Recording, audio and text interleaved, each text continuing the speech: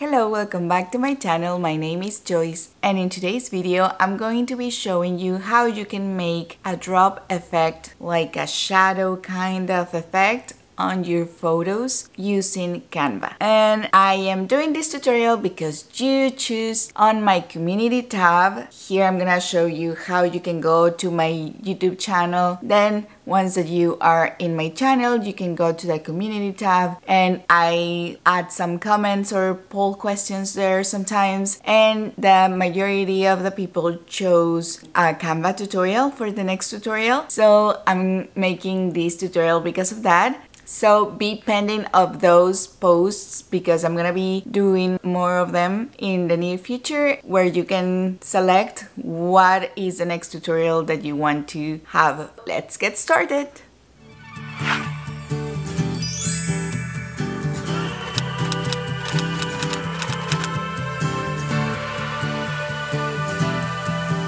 Today's video is very interesting because I love Canva and I love all the features that has for us, and this effect is actually for the Pro version and you can use it only on desktop version. I'm gonna show you how you can make this shadow effect on your photos on my computer. Let's go to my Canva now. I'm gonna open Canva here and I'm gonna log in, and you can see all the designs that I have right here. I'm going to pretend that I'm going to create a YouTube thumbnail so you can see how I'm going to be using these effect. For the sake of this video, I'm gonna be using a photo from Canva that has either a person or some photo that I can use this shadow effect. I'm seeing this puppy right here and it's so cute that I'm gonna use this. This is just a template. And what I'm gonna be doing is just to duplicate this page. And now that it's here, I am going to remove everything from here. So I'm gonna be removing these. I'm gonna detach from the background and I'm going to use the background remover. And while Canva does this magic, let me tell you that I have a whole playlist that it's called Canva tutorial, and you can find it here. And you can find there some other tutorials on how to remove the background using your mobile, or how you can make the outline glow effect using Canva, and some others there. Let's get back to this. I'm gonna apply this effect and I'm gonna just move this photo from here to the other one. So now we have duplicated a puppy and I'm just gonna make it bigger so it fits the background picture. I'm gonna crop it a little bit as well because I don't want all these.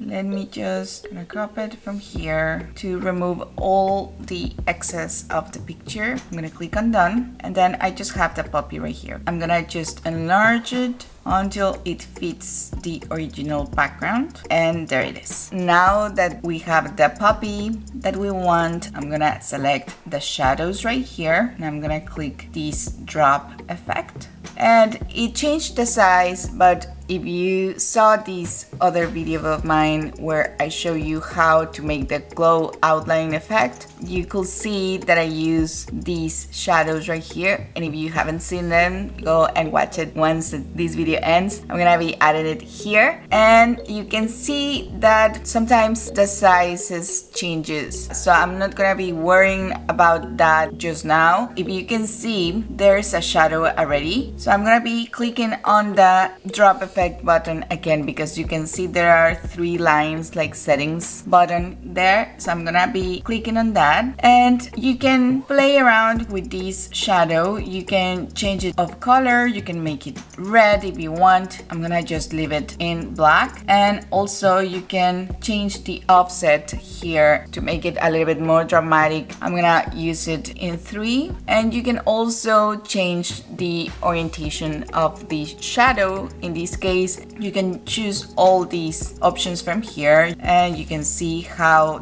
the shadow effect changed. Also, you can choose top right, right, bottom right. So just for the sake of this video, I'm gonna choose top right. There it is, the shadow. As you can see, the size is not right yet. I'm gonna be just leaving that. You can make it blur, and the default I guess was 5, or you can make it even more dramatic. So I'm just gonna leave it on 8, and you can change the transparency as well. So I'm gonna use these settings right here. I'm gonna click on the apply button. This button is very important because if you don't apply the changes, you might lose all the settings that you had selected. Now let's work with the size of this puppy. And there it is. You can see how there's a nice shadow effect right here.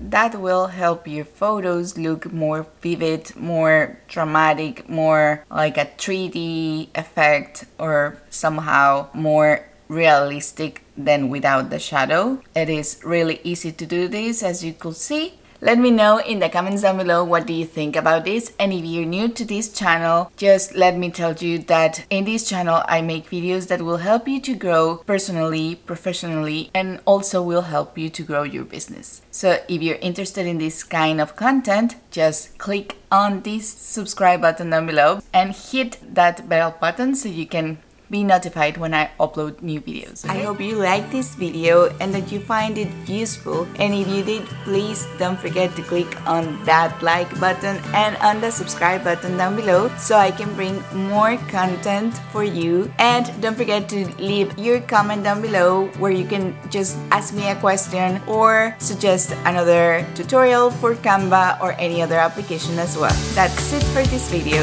Thank you so much for watching and see you the next time. Bye-bye.